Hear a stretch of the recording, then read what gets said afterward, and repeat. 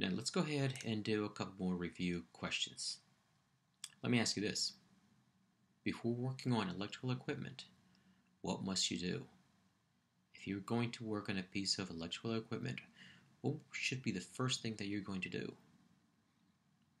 That would be to test it with a good working meter.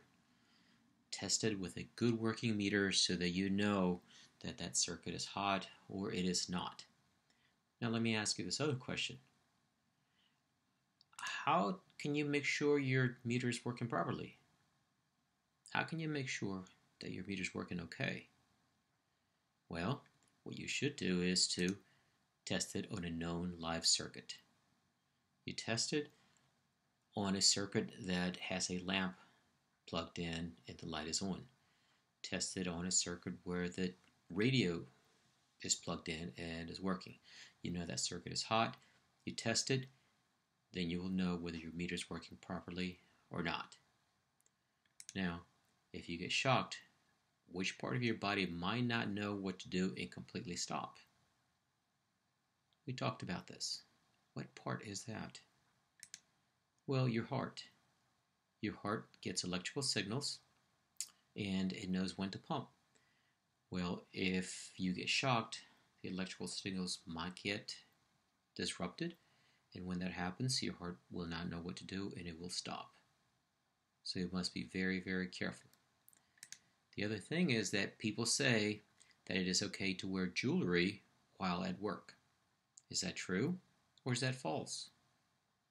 What do you think?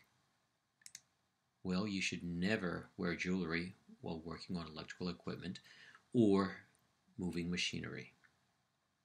The jewelry could get shocked, or if you are wearing jewelry, it could get caught in machinery and you could get pulled into the piece of equipment. So my suggestion is to not wear jewelry while at work. Now, what is the one thing all electrical power tools must have in order to be safe?